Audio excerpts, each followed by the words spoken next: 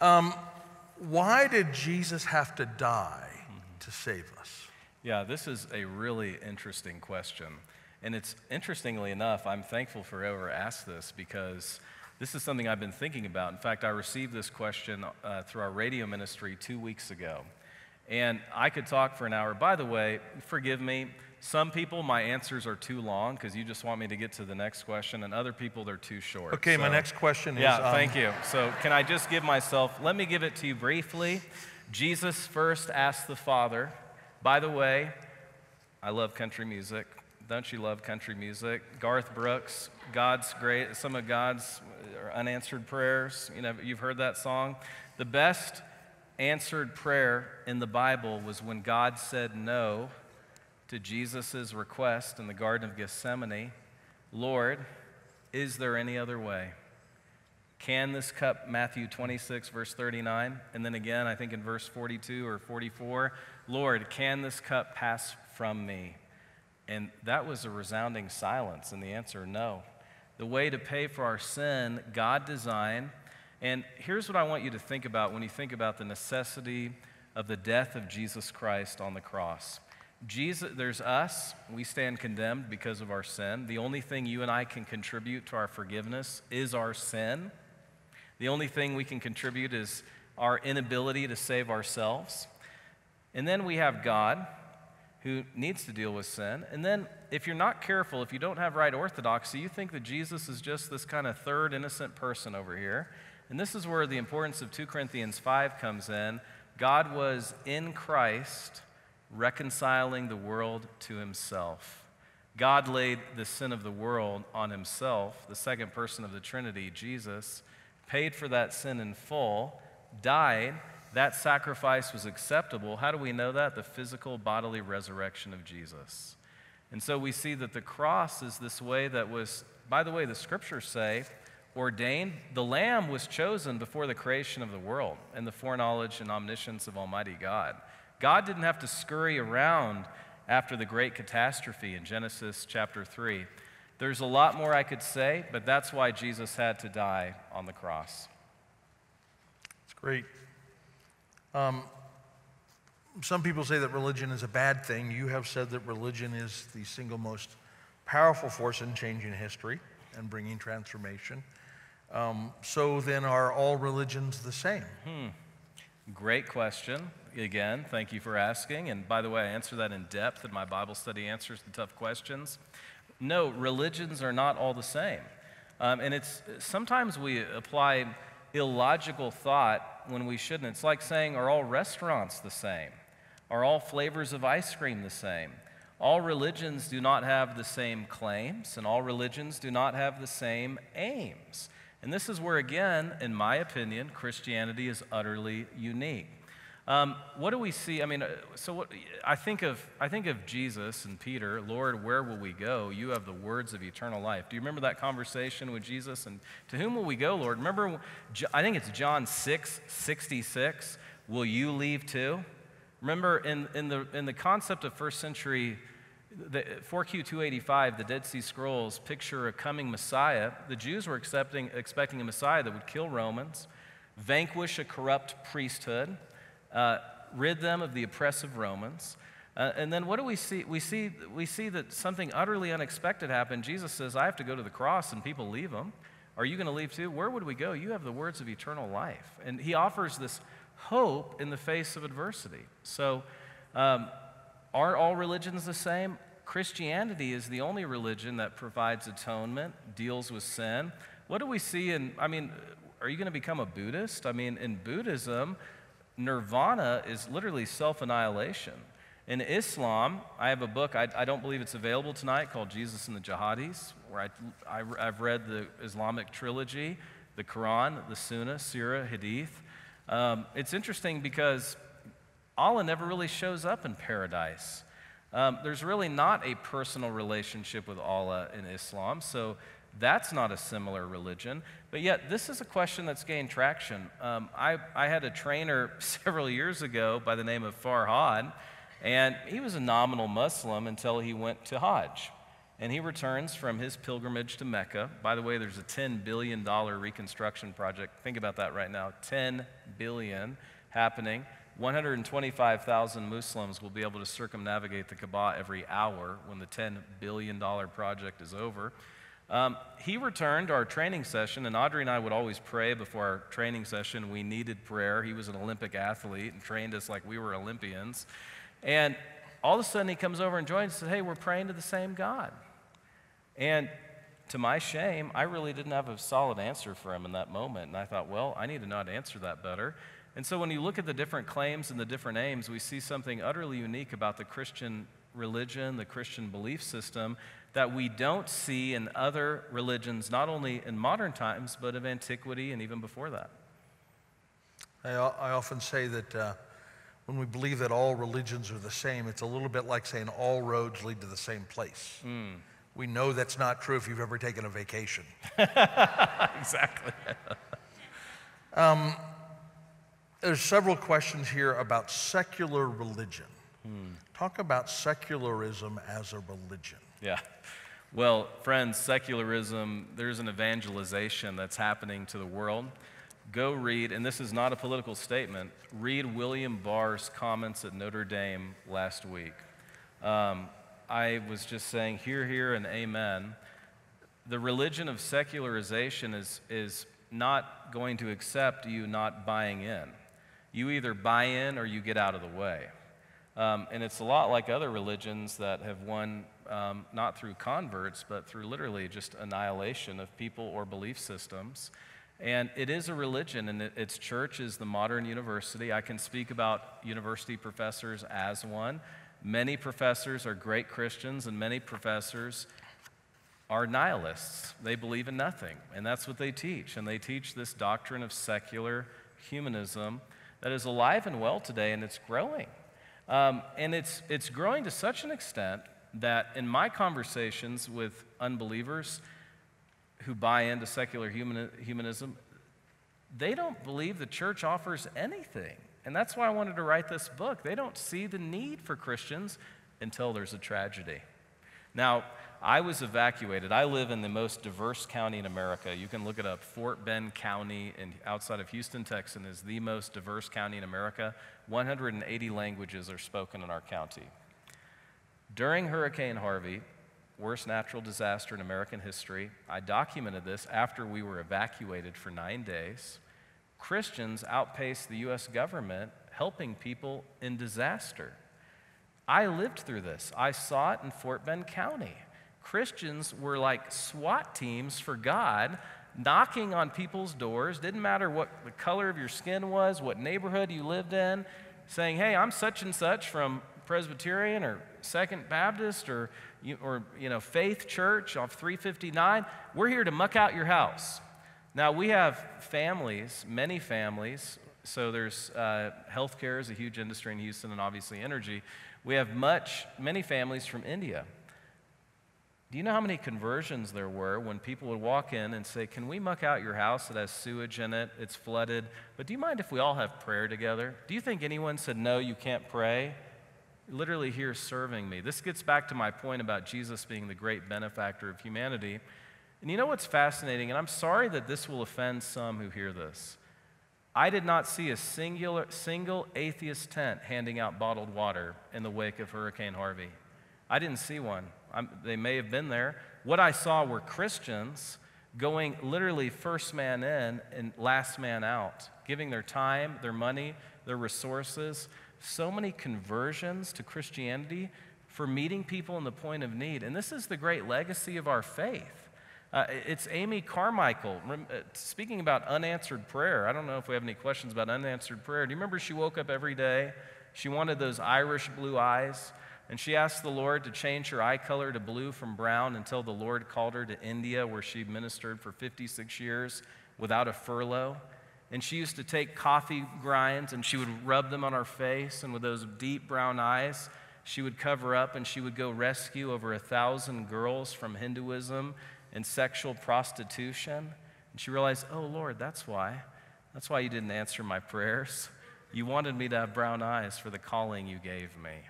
And she rescued over 1,000 girls. Queen Victoria contributed to her cause. It's fantastic. And so I got to the point, Dr. Straight, where my editor at Baker said, stop sending us examples how Christianity is changing the world. We have to keep this book digestible.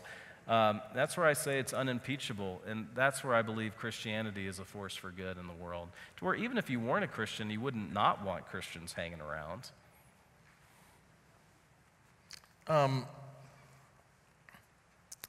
This question says, how does one respond to the claim that Jesus was a socialist or a communist?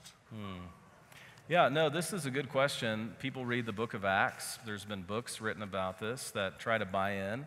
And you just can't read it that way. That's a modern eisegesis, reading that back into Scripture. That's doing what happens, unfortunately, in many churches and Bible studies. They go into, it's not hard to be a heretic. Can I just remind you this? I'm an exegete, like that's what I do. I exegete the Scriptures. I don't allow theological systems to define me. I let the Bible speak for itself. Having said that, when I read the Bible with no context or Jesus with no context, I become a heretic. And we can read all kinds of things into the Scripture. We can weaponize the Bible. And unfortunately, it happens too often. And so that's why we need to read things in context. Tom Wright says we need to always read the New Testament with first century eyes. Communism didn't exist in the first century, last time I checked. And so we need to read it with first century eyes. But again, you can make the Bible, you can force feed the Bible to fit any belief system if you have an uncritical, unthinking audience, gullible audience. And that's why we need to be careful Christian thinkers. So, and I think that it strikes me that Jesus wasn't a capitalist either, that Jesus wasn't a materialist. Yeah. Jesus was a personist. He was somebody who loved people, and money was a tool to him that was neutral until you loved it, and then it wasn't neutral anymore. And so my thought is that maybe when you read some of the things about Jesus not wanting the love of money to become the core, you can say, well, see, he wants us to share with everybody. He wants to make a communist system, and that's not true at any of it. There are a lot of rich people throughout the pages of Scripture that God blessed. And used. I mean, you think of Lydia, the seller of purple in Thyatira. I started to mention Luke 8, 1-3 earlier. Women provided for the financial needs of Jesus' ministry. Jesus didn't FedEx money down from God the Father to provide for his ministry. Women provided. Luke is doing something there. Wait, there was that coin in that fish's mouth, so that's kind of UPS, isn't it? That's right, yeah. That's DHL. And what's also fascinating, those are the same women by name who are the autoptes, according to Luke, the eyewitnesses of the resurrection. It's kind of interesting. It's interesting that there's a revival taking place in many Muslim countries right now, and the characteristics that I've read about are that it's primarily women-led, and that second of all, much of it is happening through dreams. Yes. That Jesus is appearing to them in dreams, and that is the conversion experience that starts it. So, and that's documented, friends, and that you ought to look into that if you want to read more. The Holy Spirit is speaking to people in dreams. Jesus is revealing himself, and more Muslims. By the way, I'm all about Muslim evangelism. More Muslims have come to faith in Christ in the last decade than the previous 14 centuries combined. So we need to pray.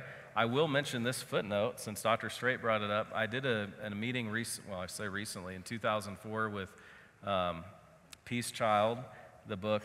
Who is the missionary who wrote Peace Child? It's Don Richardson. What a book, by the way. For those of you who want to know what about people that have never believed and where the name Jesus has never been heard, go read Peace Child.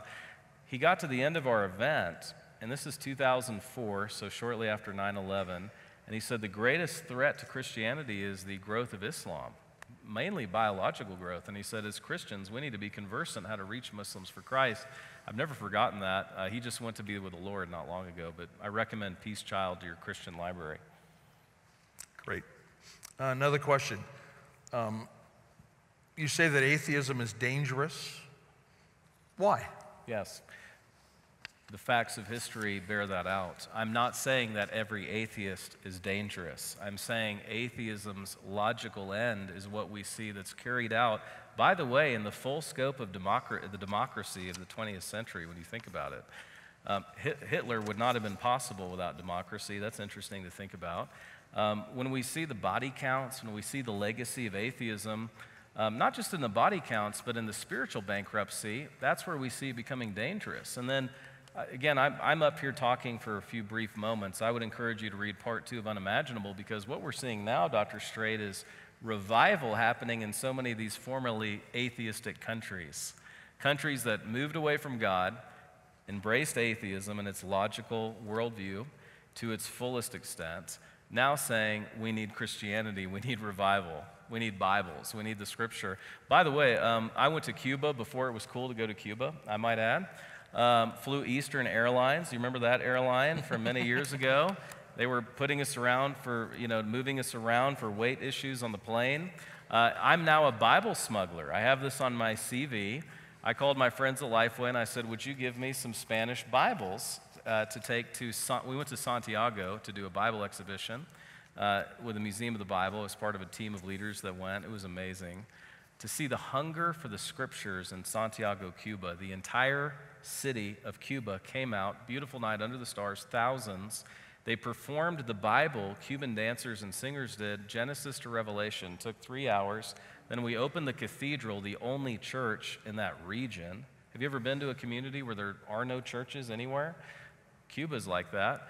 And people were looking at the Spanish Bibles and the artifacts, but they were looking at the pictures. There were illustrations of the story of the Bible, and people were more interested in those illustrations than these priceless artifacts of Spanish Bibles. Well, anyways, to make a long story short, my wife saw that it said La Biblia, the Bible in this case. She's like, don't you think we should put that in a suitcase, Jeremiah? I was like, oh, well, that's a great idea. So we put it in a suitcase. When we landed in Santiago, they started searching people's bags. Like we went through security coming into the country, which was odd for me. But guess whose North Face bag they didn't search? Right here. And we've now sent something like 6,000 Bibles through our channels to Santiago. So our minimal effort the Lord's using, and I keep getting photographs of primarily younger Cuban Christians who are getting a copy of the Bible, and it looks like Christmas morning, huge smile on their face. So I'm sure many of you have had similar experiences in other atheistic countries. And what was fascinating to me in Santiago, you go outside of the hotel, and you're asked for, I'm going to be braided you, you're asked to engage in all kinds of activities, and if you want drugs, within a few paces of the only hotel in Santiago, Cuba. So again, when we see what I mentioned tonight, humanity at its finest, it's the places where the gospel goes and reigns. And I think we're really myopic. I think that we see the world based on our neighborhoods and our politics and our televisions. And the reality is there's revival breaking out all over the world. It just isn't happening near as much as we'd like it in America. This is a really point-blank question. Why does God need to be worshiped or accepted by humans? Well, God created us to fellowship with Him. He doesn't need to be worshiped. What was God doing before eternity? We can ask Him someday. We can ask Augustine as well. He doesn't need anything from us, but He did create us to have fellowship with Him. And I think I think that nuance is different. I think this is an important question. But the chief end of man is to what? To glorify God, to love Him, to have fellowship with Him. And that is life to its fullest extent. We know that from John 10, verse 10, that God came to give you an abundant life, purpose, ultimate meaning, a reason to live. And that reason comes through knowing Him. I love it. Kind of from a different direction. Dr. Johnston, as an Oxford scholar, can you speak about the influence C.S. Lewis has had on your thinking? Yeah, it's interesting. So I've been to the kilns, as many of you have, where Jack Lewis lived, and it was just amazing. I mean, who hasn't been influenced in their thinking through C.S. Lewis, through Tolkien? I'm fascinated by his conversion. I'm fascinated by what led up to it. I'm fascinated by the way in which he was unapologetic about his Christian faith, and even even looked down upon for his lowbrow popular writing. You got to watch these scholars, okay? We write for dozens, okay? And when you see C.S. Lewis... That's too many. Yeah, exactly. There's so much I can mention. I think what I have personally benefited from visiting the kilns, C.S. Lewis did not become productive in his life until he gains stability in his life. And that really ministered to me at one time in my life about the need. Even though God had called me to ministry, I never wanted to get ahead of God. And when you study the life of C.S. Lewis, he doesn't become productive until his life gets a sort of balance and stability to it. And so if you're asking me what ministered to me the most, having lived there, I felt like my life was out of whack. When I was living in Oxford, I didn't know anyone. I would often come back from faculty of theology at Keble College, and I would ask my wife, I would just say, honey, I don't know if I can do this. It was my perception, I don't know if it was true, that I may have been one of the few Christians who actually believed the Bible. It didn't stop at the neckline. This was my cohort. It's different for every other cohort. But in mine, there was a bunch of secularists reading their Greek New Testaments and just doing deconstruction and pejorative discussions. It was good for what I do now. I didn't realize that at the time, what God had planned. But so it was relying on these, not only the writings of C.S. Lewis, but the story of his life, gaining stability, and then becoming effective for the Lord was a great encouragement to me. That's a great question. Great. If slavery is morally wrong, why does God not specifically condemn it in the Bible? Well, I believe that God does condemn slavery in the Bible. We see that this is, and I talk about this in Unimaginable, what our world would be like without Christianity. Paul writes about Onesimus, greet him not as a slave but a brother, and whatever he owes you, credit to my account. And again, we can weaponize the Bible, we can misinterpret it to try to endorse slavery. And again, this is a modern concept, friends. The world in which the New Testament and Christianity rose was not just a slave economy, it was a slave machine. What city did Paul spend more time ministering in than any other? Do you remember? You may have been there if you've been on a Mediterranean cruise. Ephesus. Do you remember what was in Ephesus? For 250 years, Ephesus was the slave market capital of the world. 40% of the empire were slaves during the time of Christianity. If you wanted to make money, you took in slaves. I mean, this is what Caesar did in his Gallic Wars. After 7 years, he had 1 million slaves. Why? He had to pay for his wars. He had to become rich so he could become Caesar. And this is the world in which Christianity grows up in, and this is this message of freedom. And so I would respond and say, have you read or studied Galatians 3:28?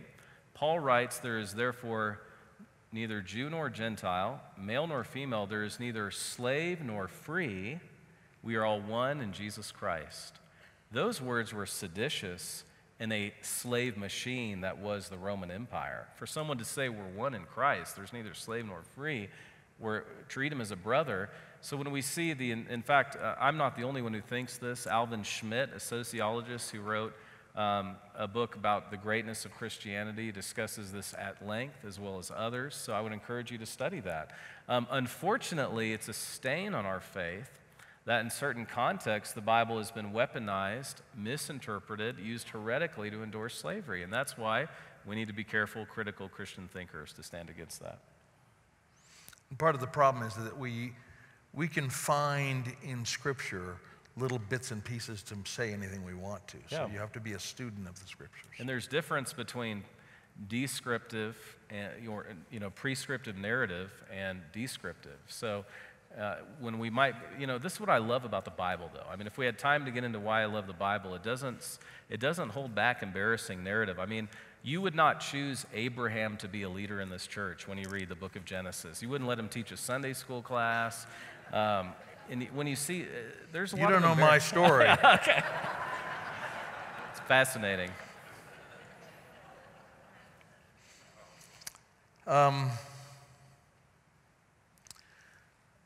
One of the popular theories, I think, today is that maybe there's a heaven and maybe there's a hell out there, but eventually everybody will go to heaven. Talk about universalism. Yeah.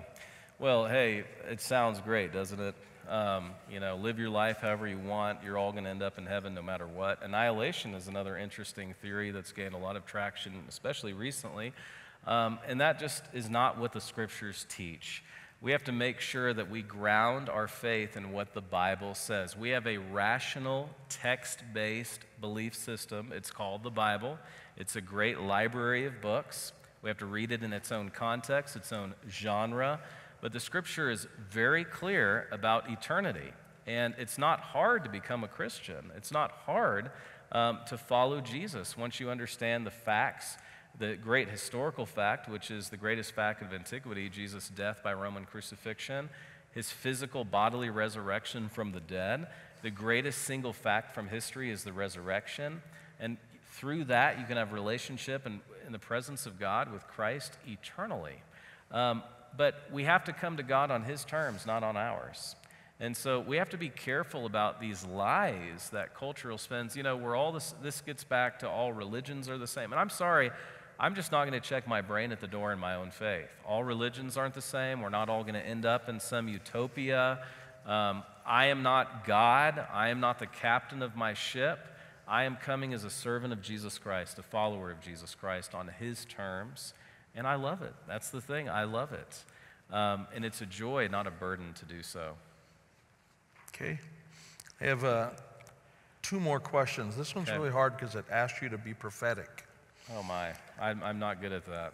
Do you foresee an end to the degeneration of Christianity in the West and in the U.S.?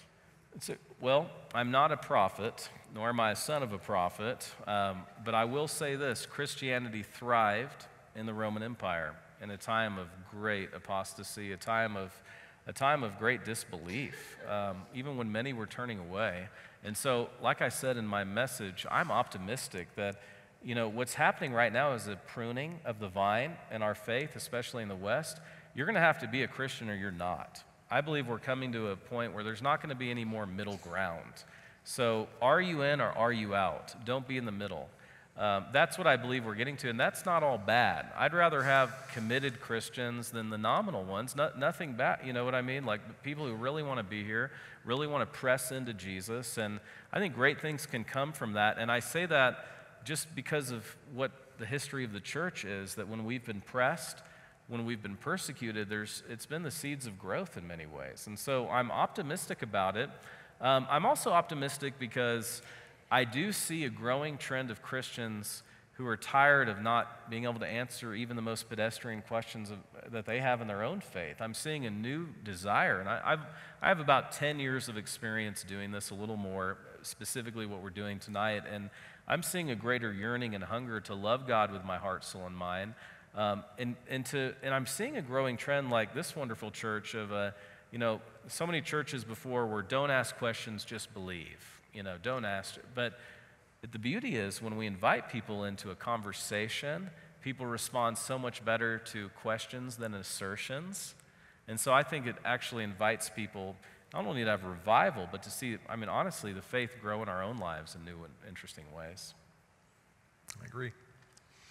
Okay, lastly, we've seen a whole generation move away from traditional faith for a whole bunch of reasons. The growth of what they call the nuns. I don't have a faith. If this room was filled with college students, what would be one thing that you'd want to say to them? Yeah. Or what would be one thing that we could say to our college students? Absolutely. Would be another way of shaping that.